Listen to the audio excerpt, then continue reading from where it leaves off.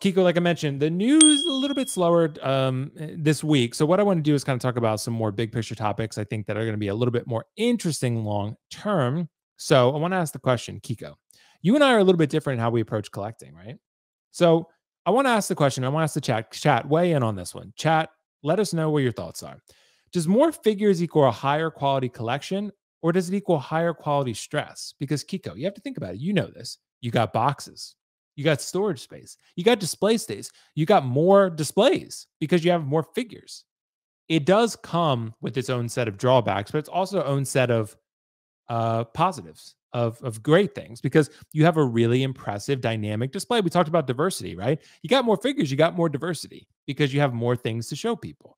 But you got more storage, you got more attic space. Sometimes you have to rent storage facilities. To me, that sounds stressful. That's why, to me, that's not how I collect. I set myself to a firm limit. I'm like, okay, this is about as much as I can handle. I don't want to go over that. Even if I had more space, I don't think I would do that. Probably what I would do maybe is get more art prints. I wouldn't probably buy more figures and have more boxes and things stacked up in my closet or in my attic or whatever.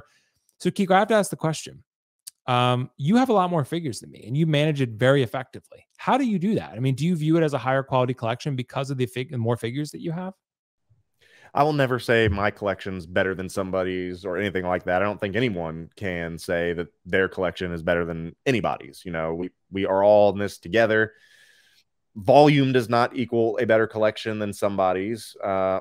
Posing, I think, is more important even than volume at the same point. If you do not care for your figures, I think that your collection looks worse than somebody that has 3 million figures on the wall and they're all just literally jammed into a shelf, not posed, and just sitting in there. And then you look at Peter's that is perfectly posed and beautiful and given the proper space, lighting, all that stuff. I think that's the difference is what it comes down to.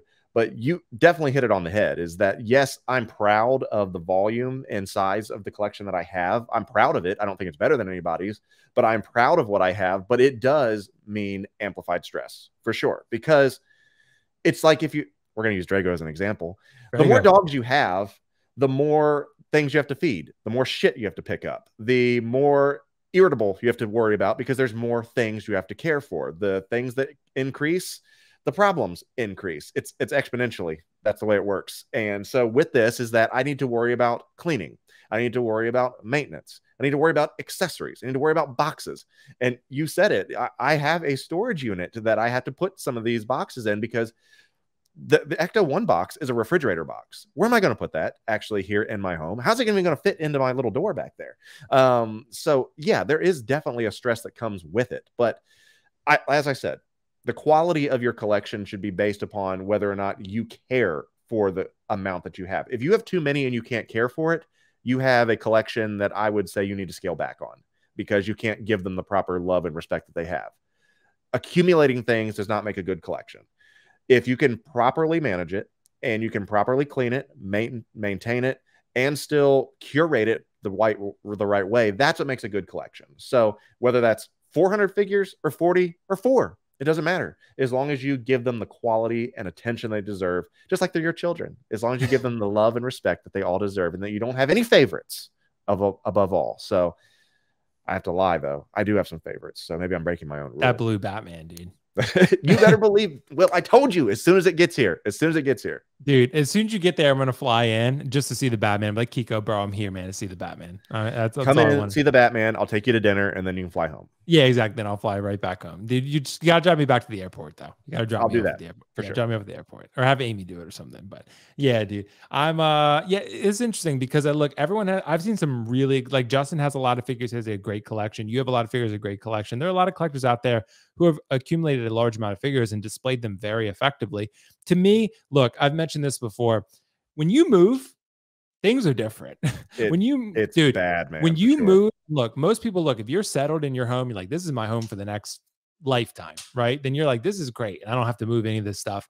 But if you ever have to move, I can just tell you, moving collectibles is going to make you reevaluate your hobby because it's just not fun, bro. Statues too. You're worried about breaking something. You have to pack something back up. You have all these figures. Like, honestly, with my figures, I just kind of laid them down and kept them safe and then put them in my car because boxing them all back up and then reposing them all, Like, Mm-mm. just a pain in the ass. If I can maintain the pose to a degree, I'm going to try to do that. So, yeah, I can just tell you, man, moving your collectibles or even moving them to a different room. When I had to move them all out of here to build these Module cases, I was like, what am I doing with my life, bro? I was like, what am I doing? There's like I had to collectibles move just everywhere. empty boxes Yeah, out, empty and I boxes. wanted to like kill myself. I'm like, this is not fun. I was like, why am I doing this? Why? Right. But then I when you get it quit. in there, like you get the figures in the display and you get everything set up, you're like, this is why. It looks great.